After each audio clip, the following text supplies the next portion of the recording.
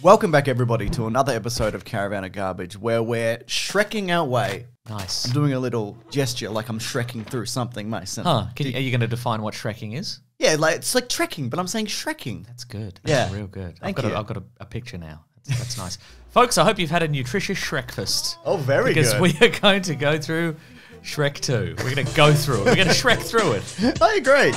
Leave a like if you could. We're doing the whole quadrilogy, Mason. No, I don't think it's technically. I think the word is technically a tetralogy. Is it? I say that with authority, but I'm not sure. Tell someone who gives a shit, Mason. But you know who does give a shit about this movie? Who? It's me, Mason. Is it? I think it's very good. I thought it was pretty good also. Yeah. I thought I'd seen this, but I think what I'd actually seen was a trailer years ago, and then maybe a million memes, a million Shrek-based memes. Yeah, that's how everybody experiences Shrek these days. It's like Star Wars. Like, you don't need to have seen it. You know, you get it through osmosis and memes and whatever. I've pieced it together, exactly. Pieced it together, exactly. I think also it's just an excellent extension of the previous movie in terms of like character explorations, because they put Shrek in new and terrible scenarios, which challenges his beliefs. How's Shrek gonna get out of this one? Exactly. You know, he looks at like how he sees himself and how others see him, like how he's perceived. Can he rise above his station because he's like a horrible swamp monster? He is a horrible swamp monster. Like, society is against him as a whole. He's a downtrodden freak, Mason. That's exactly right. Because he's hideous and he's mean and he's gross. And he should go back to the swamp, is what you're saying. Well, he probably just should. And I don't mean like, wow. No, you know. Because he doesn't belong in high society, James. Well, no, he doesn't. Because of the circumstances of his birth. Was he born in the swamp? I think we ever learn about his parents? I think we might get into a bit more origin stuff. Does he have a deadbeat dad like a lot of Disney characters? I think, okay, from memory, and I don't know whether this is canon, I think ogres are like sent out on their own after like age 7. They don't have like family communities, but I think that flips on its head in Shrek 4, which we'll get to. Not Shrek 4D, which is a different thing, which we'll also be talking about. But the whole system is structured against him, and I'm saying, like, maybe you should go back to the swamp because the pomposity and the ridiculousness of high society. I'm not saying he's not good enough for it. What I'm saying is it's ridiculous, and he's, quite frankly, if anything, he's too good for it because he's heart Mason. He's actually got a heart of gold, Mason. That's very true. I don't know if you noticed that about him. So yeah, the other thing I love about this movie, Puss in Boots, incredible. Often they'll bring in a new fun character, like a new fun sidekick, and you're like, boo, hate this, no thank you. Give me an example. Oh, like in any form of fiction. Star Wars, whatever happened in Independence Day 2. And then in Star Wars, you're talking about Han Solo, obviously. Yeah, exactly. That awful sidekick, that awful annoying sidekick. What a terrific series of movies until about 40 minutes into the first one when Han Solo shows up. And then it all just goes off a cliff. Yeah. And everybody agrees with me on that. Why couldn't this have been about farming? I think actually Luke Skywalker's too good for an intergalactic war. I think he should have stayed farming. Maybe he should have. That's what you think. Yeah, maybe he should have. But the thing is about Puss in Boots, I don't know if I've mentioned this before in a video. I definitely have on our podcast, The Weekly Planet, where we talk movies and comics and TV shows. But I fucking love Zorro, Mason. I fucking love Zorro. And this cat, it's just Zorro, isn't it? It's even the voice of Antonio Banderas. I love it. Do you love Zorro so much because you had a reverse Batman origin? Your parents, as a child, your parents took you to see The Mark of Zorro, The Mask of Zorro, whatever, and you just had a really nice time? Yeah, I had a really nice time. Oh. Your mother's pearls were intact the entire night? We got to come back to those movies, though. The Zorro movies, that is. But I also like how after he's defeated, he's just like a massive suck up for no reason to Shrek. I mean, Antonio... You like inconsistent characterization. Yes, Mason, I do love that. Terrific. But you know, he knows what side his bread is buttered. That's you know, he's like, true. I'm hanging out with Shrek now. Yeah. That's cool. He's got a couple of sidekicks. He's no Han Solo, Mason, because he's better, is what I'm saying. Wow. And also, Antonio Banderas, he provided the voice of Puss in Boots in English, Italian, Latin American Spanish, Castilian Spanish, and Catalan, Mason. Whoa. Incredible performer. Also... But just all at once. Yeah.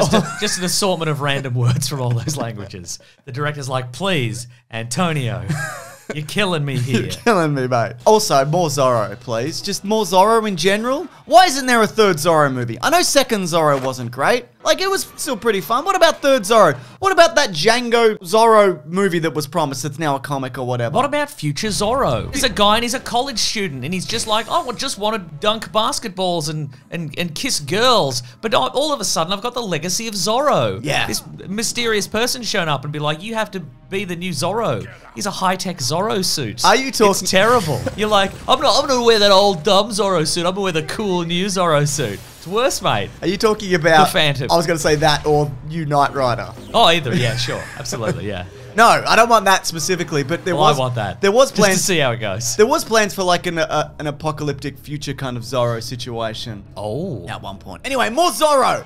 Everyone loves Zorro. More Zorro. Love Zorro Mason. He doesn't slice a Z into somebody's shirt. He hands him an NFT. God. Yeah. It's way worse. You know you've been Zorro'd. The other thing is, I like the way they expand the lore and they get into the backstory of like where everybody comes from, including like Princess Fiona. You know, the idea of where that curse comes from and, you know, the fairy godmother situation. But I think also, I love the implication, and it really is only an implication, that... That's all about the implication. I think so. That the fairy godmother and her involvement in Princess Fiona's curse, it seems to me as if she's set this entire thing up as just one big layup for her son. Like, from the get-go. Played by notorious ladies' man Rupert Everett. My goodness. Gals, take a number and get in line. Look out. Here he comes. Great cast. Tremendous cast. Terrific, right? I mean, we got Jennifer Saunders. We get Jennifer Saunders as the fairy godmother. Has a couple of really great musical numbers as well. Yeah. I thought quite restrained, though. I would have liked her to go, like, full ab-fab. Okay, right. Yeah. Like too many white wines and too much insanity. But yeah, fair there enough. you go. Rupert Everett, we mentioned, who is great. Julie Andrews is the Queen. Yep. And of course, Mr. John Cleese as the King, a former legend who's now just out of touch and mad at everything. How'd they get that performance out of him, James? How'd they do it? Nah, just kidding. He's all right mostly. Yeah, he's mostly fine. He's mostly all right. Now, you've probably heard me talk about how there's so many Shrek theories, Mason. Yes. You probably heard that in the previous video. I've heard about that, yeah. Yeah. So here's a couple for you. Okay. Or just one specifically. Shreeries? Yeah, okay. Okay, great. So I think Princess Fiona is maybe terrible Go on. as a person. Okay. Not like Heart of Gold and all that, etc. and so forth. Okay. Believe in yourself and true beauty is whatever, etc. Mason. Okay, where are we going with this, though? All right. Okay, there's a moment at the start where she throws the little mermaid into a pack of sharks. Oh, yeah. Right? Yeah. And it's a feeding frenzy. Yes. Which, quite frankly, I don't have a problem with. She throws a mermaid who is legally distinct from the Little Mermaid That's true, actually. to some sharks. Yeah, you're right. Which is fine. It's not. They're not branded. She's not branded. It's fine. But have you heard the cannibal theory, Mason? No. So this is why... I mean, again, Shrek did eat a lot of eyeballs in the previous movie, so. That's true, yeah. But this comes from Freudster, a person on Reddit. Okay. Which, could go any number of ways. Like Sigmund Freud? Yeah, sure. Like an AI of Sigmund Freud? Yeah, like an AI of Sigmund Freud. And he's like, oh, you want to have sex with your mum, etc. Bleep, bloop, Mason. Huh. So in the first Shrek movie, the dragon has a cookbook called Nightly Treats, right? Mm-hmm. And the theory is that the dragon is not only cooking the nights for herself, Okay. but also for Princess Fiona, because she doesn't have any food, it seems. Maybe true. she's got a magic whatever, but I didn't see a magic whatever, Mason. I didn't see a magic whatever either. I just saw a bunch of dead knights in a big cookbook. Whoa. Now, you might also be like, well, the knights brought horses with them also. So she simply ate the horses, sure. But the horses, as you see at the beginning, they never cross the bridge. They're all on the other side. Huh. Now, the other side of this is, Okay. it could be said that maybe she's only eating humans when she's in ogre form, which technically doesn't make her a cannibal, so all of this is fine. Seems fine. So anyway, it's just something Wow. to add and think about. Well, if we're going to add moral quandaries, one that I picked up on, I think, is that Sure. in order to storm the castle at Far, Far Away to reunite Shrek and Fiona, the good guys, the good guys, as you might call them, they go to the Muffin Man at Drury Lane, and they have him create a living being, Mongo. Yeah. Little reference to Mongo from Blazing Saddles, I guess. Yeah, yeah. A childlike entity, but still a sentient being that they send to his death. They know he's going to be killed. They don't know that necessarily. They know he's going to be killed. And they lure him in with little treats. They're like, look at the little horsey. You true, can eat that. Yeah. And then he's killed. And look, technically he's not killed because at the end, He never comes back. you see him singing along at the end. Yeah. But he's doomed under there. Yeah. Because he's a wet cookie underwater. You can't retrieve a wet cookie from underwater. He'll fall to bits. It's like trying to retrieve the Titanic at this point. Pointless. Right? Pointless because who cares? Yeah. Anyway, monsters is what I'm saying. Yeah. They're worse than the people they're trying to defeat. I don't disagree. I mean, that character arc of that giant freak, I love it. It's really sad. Yeah. Like, he gets his heroic moments and he comes into his own, then his arms fall off. He falls to his death. And the little gingerbread man's like, no! And he's like, be good as he dies. It's really sad, Mason. That's what I'm saying. And they knew. They knew. They probably It's like knew. D-Day for that man. That gingerbread man. Mason, references. Then current but today dated references, what do you think? I'm excited for it. Lord of the Rings. Love it. Spider-Man upside down kiss. Lord of the Rings is still current. People would get that. No, yeah, that's fair. Mission Impossible, Oh, Mason. that one's dated. O.J. Simpson's car chase, Mason. Cocaine, Mason. Wow. Well, that never goes out of style, that's does it? timeless, yeah. Yeah, how did you feel about the references in this? I feel it's a bit lighter and a bit more kind of, a bit broader, like you said, than the first one. I think they were lighter, but also I don't know, I felt like the Mission Impossible sequence felt extremely dated. I don't know why, because that first movie's a classic. It's just... And they still do it in things, right? No. Don't they? They do it every year at the MTV Movie Awards. It's just tradition at this point. Yeah, absolutely. Now, in terms of animation, I mean, we could talk to death about how it's such an improvement on the previous movie. Not that the previous one looks bad, but, you know, we'll talk about budget and how that relates to this. But there's so much detail in the world and everything's more vibrant and all the characters are more animated and there are more of them in general, right? Sure. For example... More is better. I agree. More is always better. And I think we're going to find that in Shrek the Third, Mason. I think you'll find, Mason. I think you'll find. I think you'll find. I'm not being facetious, Mason. I think you'll find. But Shrek's face, though, it's so expressive because apparently he had 218 working muscles in it. But that's not what I want to talk about in regards to... You want to talk about the hair, don't you? Well, I want to talk about handsome Shrek. Okay. And I want to debate, Mason. The thing about handsome Shrek is he's completely unique in the world because there are only two types of men in the Shrek universe. There's weedy little Lord Fauntleroy types who have funny little mustaches and they're all squished down, and there's enormous goons. Like just hairless, personality-free goons. He's the only one who's like a manly man who has an expressive face. Yeah, that's fair. That makes a really good point. But here's the thing, though. Is he handsome? Because I don't know if he is. Wow. He's kind of like bulbous. I've seen... Tell you what, let's get all the ladies who are waiting in line for Rupert Everett. We'll ask their opinion. That's a great point. Yeah. But I've seen him like Photoshop with a beard. Okay. And I think that adds a lot to it. But I just think in general, maybe not as handsome as everybody thinks he is. But again, universe of freaks, all the men are like... You know, they got beautiful hair and they're sullen and awful, or they're horrible little creeps or whatever. Yeah. So I guess in this universe, this is handsome. I think so. I'm just not convinced, Mason. Maybe it's just the novelty. I think it's the smell as well. People are like, this guy smells good. Because normal Shrek, you know, I don't think he's completely hideous. He just would smell terrible. Oh, you think the magic made human Shrek smell really good? Yes. Pheromones and whatnot also. Okay, just all of that. Right. I also found it really unfair that why couldn't Donkey just stay as a sexy horse? You know? He could have kissed his true love. What kind of horse? A sexy horse, Mason. I didn't misspeak. He is a sexy horse. That's not me thinking he's sexy. Okay. But he says it himself also. I guess that's okay then. Yeah. If he had have kissed the dragon, he could have stayed sexy. And yet he was robbed of it, Mason. That's true. Not fair. Couldn't they just get another one of those potions? Probably. But the fairy godmother was killed, remember? Anyway, I want to talk more about the dragon in a bit, but go on. You know what I like about Donkey? Yeah. And I didn't mention in the last video. Is it how sexy he is? No, it's that he's just like a little corgi. He he behaves like a corgi. Yeah, he's animated like a dog. You're 100% right. Yeah. Fine. He's not animated like a donkey. They took a dog and they went, let's do that. Yeah. But also a fact that I learned is that they brought in a wig maker. Yeah. To ensure that, like a real life one, to ensure that all the hair looks as realistic as possible. Great hair, right? Great hair. Now, do you want to know about the original Shrek too? Oh, okay, sure. Here we go. So, according to Andrew Adamson, who's the director on this, John Lithgow would have originally reprised his role as Lord Farquaad, and he would redeem himself at the end, saving Shrek from the fairy godmother. Fiona would also accept Shrek's offer to remain human and kiss him before midnight, and Harold would not get turned into a frog. Something to think about. Isn't it though? How do you feel about Regular staying as a woman, Fiona? She couldn't eat as many people, I'd imagine. It's true, she'd have to get used to human Maybe food. that's why she was like, you know what, I want to be an ogre. Because I just want to be my true self. True self. I'm going to eat so many people.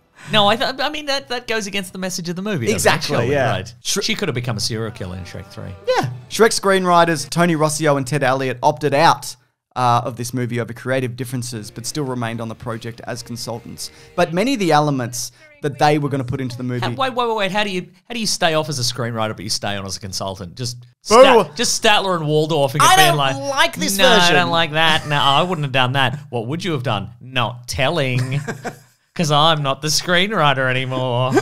But many of the elements were actually reused for Shrek, the Ghost of Lord Farquaad, also known as Shrek 4D. Oh, but that's not Shrek 4. No, that's a 3D based ride at Universal Studios. Ah. Anyways, it's Green Trivia time. Bearing in mind that it's called Green Trivia not because of the Shrek thing. But for another reason that we've forgotten. And the guy will be yelling Rodney, but he's in a swamp and that's unrelated. That's also unrelated. Yep. Rodney! Rodney! Rodney! Rodney! Rodney! Rodney! Rodney! Because remember the small boner in the first movie? You remember? Not really. Now you remember. I remember you talking about it.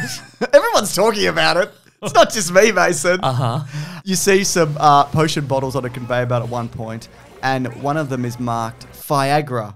Oh. So originally, Dragon from Shrek was to have a major role, and she would have turned into a Pegasus when Donkey drank the potion. Also, apparently that does happen off screen, like that is confirmed. That pregnant dragon was changed into a Pegasus very late in the day during pregnancy, which, I mean, what does that do to you? Right? Good Lord. It's like drinking while you're pregnant. Exactly. You'd have some freak babies. Have some freak, and she did. Yeah. I mean, that would have happened anyway, but you know. Now, an initial story concept was to have Fiona's father, King Harold, appear nude throughout the movie as the Emperor's... just cause. No, the Emperor's new clothes situation. I see, right. I think that would have been terrific. Just the whole time he's convinced he's wearing some finery, okay. Yes, Mason. The part where Prince Charming tricks Fiona into thinking he's Shrek. I found these 4 bits of trivia on IMDb. So they're probably not true. Yeah. Okay. Or maybe they are. Or somebody's maybe a really big fan of one particular property. Let's go. Let's find out. But like a fairy tale, it's not what's actually true. It's what you reckon. Yeah, and you can be ugly, I guess. Yeah. The part where Prince Charming tricks Fiona into thinking he's Shrek references Gilligan's Island, Will the Real Mr. Howe Please Stand Up? That's one.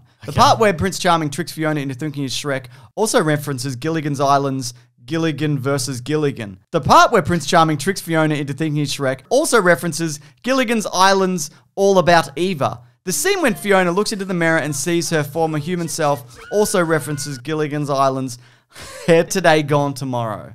These are just generic tropes in a movie. This isn't all Gilligan's Island related. Who did this? I don't think anything's referenced Gilligan's Island since like a week after the series Gilligan's Island ended. I think they did it in The Simpsons. And it was Gilligan Goes Back to Gilligan's Island that one time. There was that time, wasn't it? And the time the Harlem Globetrotters were there. That was fun, wasn't it?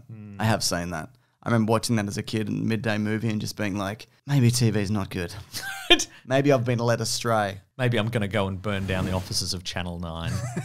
Mason box office. Ooh. This scored the biggest opening ever for an animated movie, topping Finding Nemo. It had a budget of $150 million and it made $928.7 million. Incredible, Mason. This is still one of the biggest animated movies of all time. I mean, it's been surpassed by like Minions and whatever since, but I don't think you understand. Against Minions, nothing had a chance. It's true. I don't think you understand how big this was, Mason. I don't think you get it. No, I get it. Also, this is how big it was. This became the second movie in Australian cinema history to gross more than $50 million. Titanic was the first. That's right. That's the state of our film industry, everybody. The state we're in over here. Now, I guess my question is to you and everybody. Did you have a Shrekingly good time? I think I did have a Shrekingly good time. But was it better than the first Shrek? I think it was about the same. Well, that's good though, isn't it? I think so, yeah. That's a good time. Yeah. I was expecting a rapid decline. Yeah. And here we are. Put a pin in that, maybe. Oh, no. Just in case you go to Universal Studios and you go on the 4D experience. I can't imagine it would be anything like this movie. That's what I'm referring to, Mason. Anyways, we'll be back. Great. To talk Shrek the Third, the movie that came 3 years after. And some people say is terrible. Some people like you? Yeah. But I haven't on, watched it in a while. Okay. So it could improve somehow. Yeah, it could improve somehow. Maybe my mindset has changed, you know. I grow, I evolve. I'm a normal person. I look at a thing and then I learn new information and I go, there's new information. And I recognize that in my heart I change, Mason. You've never changed. I'm changing all the time. You still eat eyeballs in the swamp. I've seen you do it. That's not strictly true. I eat it in bed. There we go. Anyways, if you do want to see that early, and of course you do, Mason. Absolutely. Bullshit. The movie, I mean, you can just watch it, but I'm talking about specifically the episode we're going to do on it for Caravan of Garbage. If you head over to bigsandwich.co, when Ben and Lawrence finish the edit, they go up there early. And in addition to that, that's not the only thing there. It's all ad-free. There's bonus podcasts. There's movie commentaries. Our podcast, The Weekly Planet, where we talk movies and comics and TV shows, that comes out there a day early on Sunday, as opposed to Monday. Check it out if you are so inclined. Please do. Wow, Mason. A lot of stuff over there. So much stuff. There's a huge back catalogue. It's insulting how much stuff is on there. That's exactly right. And like a wonderful fairy tale, all timeless. None of it's dated at all. Agreed. Completely agree. All right, thanks, everybody. Grab that Shrek, you guys. We'll see you next week. You're going to do that even when Shrek finishes? Maybe. Who's to say? I think we should build just more impenetrable references in the videos. I think so too, yeah. You know, I think that's great. People enjoy that. I don't know what happened to Blue Harvest. I guess I'm not doing it at the moment. Yeah, it's just when we run out of enthusiasm for it. Okay, bye.